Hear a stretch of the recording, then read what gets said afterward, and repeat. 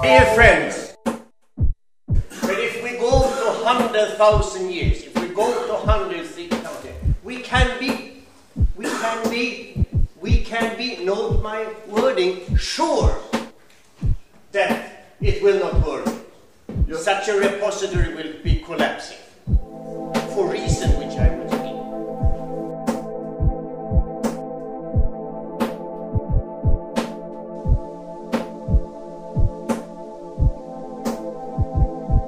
Here we have cleavages, okay? But it also happened to be the way where all the blocks have been thrown.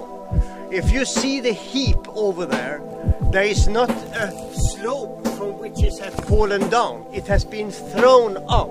It's much further this way than is possible to fall by a single rock. So it has got help to move this out.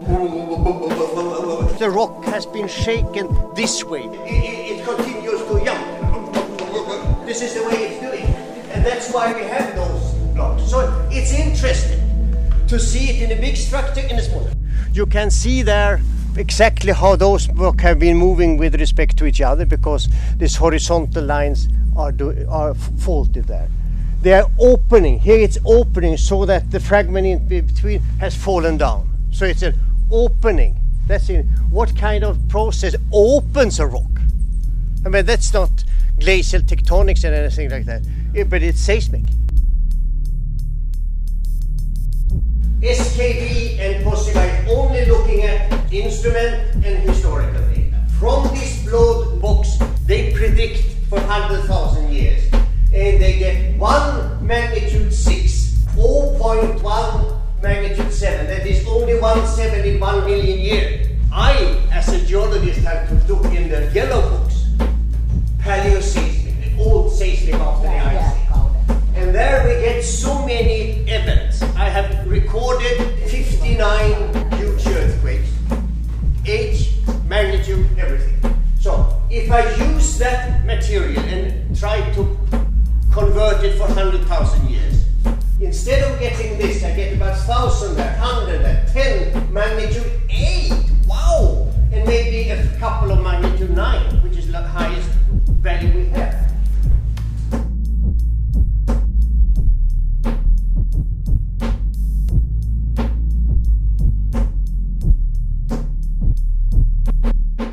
We have already learned something here in this cave, because we said that it was probably reasonably short after ice had vanished, past the area.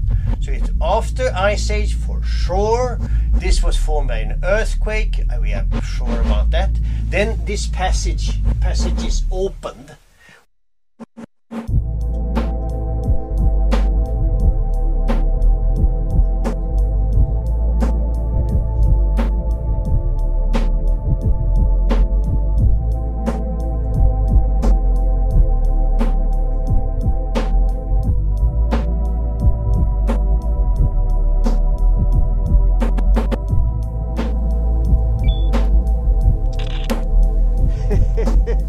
Look at the very, very sharp angles, because an ice, if it has ice had gone over it, is polished, it becomes rounded. So here it's all after ice. On the other side, the whole granite is fractured into pieces, because it is perfectly angular. Perfectly angular. Oh, so ice had not been there. It's after the ice. This is quite a remarkable sight. Okay? This rock has its own surface polished by the ice. The same goes on the other rock over there, and the same goes on this. So this one has gone up, this one has been tilted, but it has also gone up because it's a fracture here. This block has gone up very much, and you can see the facet on the side, very, very sharp, it's broken. And from the other side, we know exactly exactly that it's a jump. You have another sharp angle here, another sharp angle. So this block was sitting together with this one, but was the big pointy rock was once sitting there. The surface here is the same surface which is polished by the ice. So the rock surface has been broken, fractured, and the pieces have been pushed upwards against gravity.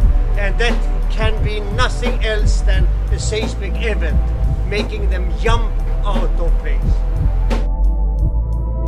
We went here, got a very nice location where we found for the first time in Finland described liquefaction last autumn. Liquefaction is when sand, when silt is finer grain, it could be even big gravel, is shaken. Then it starts to flow. It becomes fluidized, like a liquid. It is going up, venting through the other sediments. Liquefied sand behaves like a heavy liquid, so that even a block can swim in it. That's quite remarkable. Okay, so we have learned about liquefaction now. Then we come to the sediments. We are in the gravel pit in Laitila. We have, just before this locality, explored bedrock deformations, which are certainly from violent earthquakes. So we checked what can be the traces in the gravel pit. We see very strongly deformed gravel with a lot of faulting, micro faulting. It's setting the sediments. Over on the other side you see liquefact material which is trying to escape, pushing up the varves, so it becomes completely deformed. At the side, they succeeded to go through and vented through the varved clay. We will try to count the varves and see how many varves after the deglaciation this event took place. We haven't done that yet. Between that point and that point, it is 65 varves, 65 years. We go to another side. This is another one. And would you believe it, between the first varve and the top, we have 67 varves. We had 65 in the other, but then I didn't count that as that. So 67 years after the glaciation, we have this earthquake, and it deformed it very, very, very strongly.